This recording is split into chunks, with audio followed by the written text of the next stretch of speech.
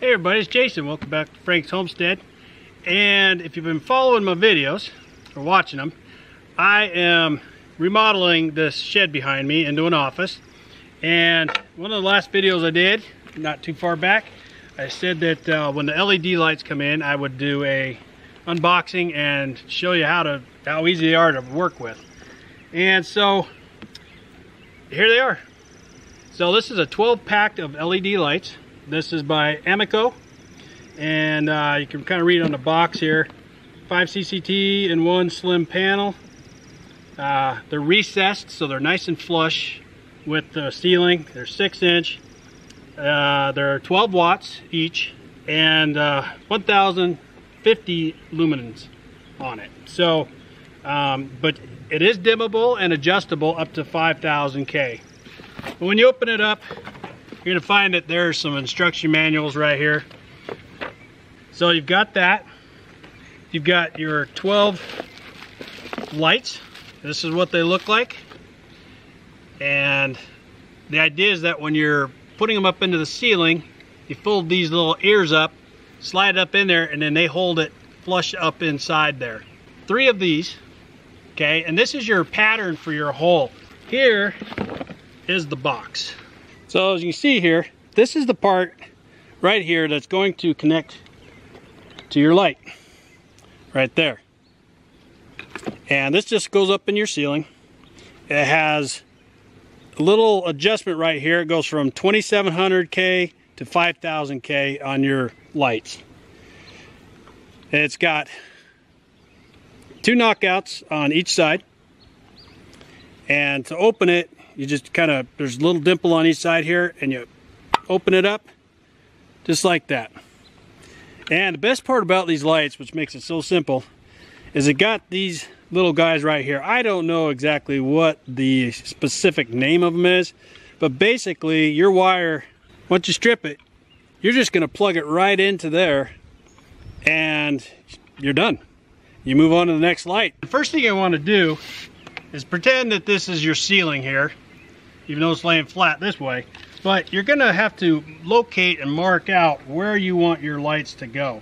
All right, so one thing I used when I did the holes in my ceiling in there, I just used a regular nail and just roughly looked at it. Looked like a good spot for center. Like for me, it wasn't that critical that it was exact center. Then I just pushed it through. So then I found my marks that I made on my ceiling after measuring it out, and I used the nail to push right on my mark, and then I just pushed it into the drywall. That kind of holds it up on the ceiling for you. And then I put pressure on it with my hand, took my pencil, and just drew an outline around it. Pulled out the nail, there I got my circle. I suggest that you do this first. That way you can look at your pattern on your ceiling and see if it looks good to you. Okay, so now you're gonna have your pattern on your ceiling.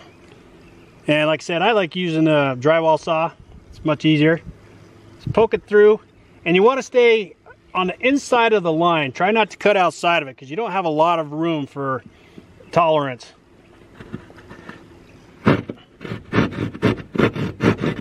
So now you got all your holes cut for your lights. Get your wire, take your utility knife and lightly scribe that exterior jacket on your wire. You can cut off the excess then, carefully, not to nick any of the sheathing on the wires. I'm only doing about 3 inches of wire, and I'm only going to take off about 1/2 inch at the end. Should look like that. Okay, so if this is your first box in the series that you're running, you're gonna want to knock out 2 of these. Once you got that popped out, take your clamp, just put it in a hole like that. Take your little washer nut here and screw it on. Take these, and usually they're loose enough you can just back them off by hand. It's a little quicker, but if you do this step first, it makes your life a little simpler. Okay, so now this box is ready. So if you're doing like in your living room and you may have floor joists, you'll have to get a drill and a drill bit to drill through that joist that might be in between your holes. Okay, so you just have to kind of line them up, and then you'll have to fish your wire through those holes kind of by hand. You're just gonna have to reach up in there and go that route until you get them all wired through. Now this is just for demonstration, so I'm just using a piece of scrap wire that I had left over after wiring in the office. Basically, you could do this, like I said, all from the ground floor. You don't have to get up in the attic, but you do got to fish it through. You reach through, find it, and pull it through. Okay, once you fish it through from being down on the floor, just get one of these clamps on the box, push all 3 wires through until the casing of that wire is just barely poking through. Just doesn't have to be far at all. I don't know if you can see that very good, but like that. Okay, once that's done, then you got to just tighten that clamp. Your main power that's coming in from your light source, your light switch, is going to come into this box, and you're going to do the same exact thing. Okay, once that's done, like I said, it's real straightforward. Now, I'm not going to plug these in because I haven't seen a way on here that I can unplug them from these, but it's really straightforward. So all your bare ground wires are going to be connected into the back of the green. Put it in the hole and push until it locks. You'll feel it, and then make sure you pull it to make sure it's tight. You'll do that for the green. The black goes to black. The white goes to white. Really straightforward. Make sure after locking each one in, you pull back on this little holder here and make sure it's locked in place. Then you just gotta start bending all your wires back in to your box,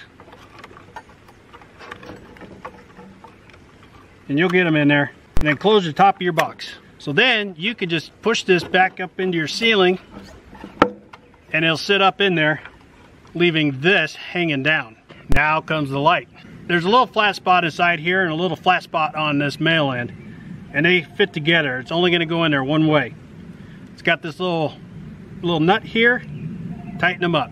I've found that the easiest way is just take one side, push it down, and then slip it into place. And then do the other one just like that. Make sure that your little washer is tucked in properly like it's supposed to be, and that's what it's going to look like. You're done with that light. Now you move on to the next. Okay, so one thing to keep in mind, when you get to your very last light, you're only going to knock out one of these holes, and the reason is because you've got nothing else coming out of it. That's for later if you decide to expand, but only knock out one on your very last light that you're doing.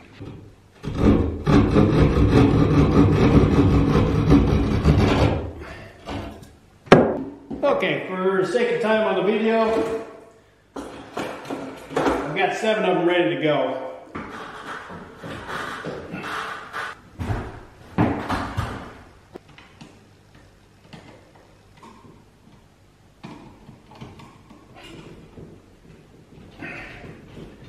Close the lid, lock it down.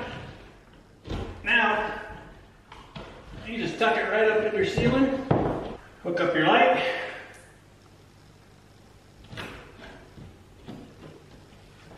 There it is. And now you got the wire going through that hole. You're just going to cut it where you need it. Do the same thing. So I did put the lights on a dimmable rocker switch. You see it's really nice and bright in here. Definitely have plenty of light with these. If you get these types of lights, make sure you get a compatible dimmer switch, because not all of them are compatible. But I got these off of Amazon. I'll put a link below. Second thing, these are rated to be covered with insulation, which is a plus. Not all of them are that way, but these ones are. So since I'll be putting R19 up here in the attic, I'll just be able to lay it right over the top of them and not have to worry about a fire danger. So If you got any questions, leave them in the comments below and I'll get back to you as soon as I can. Otherwise, thanks for watching.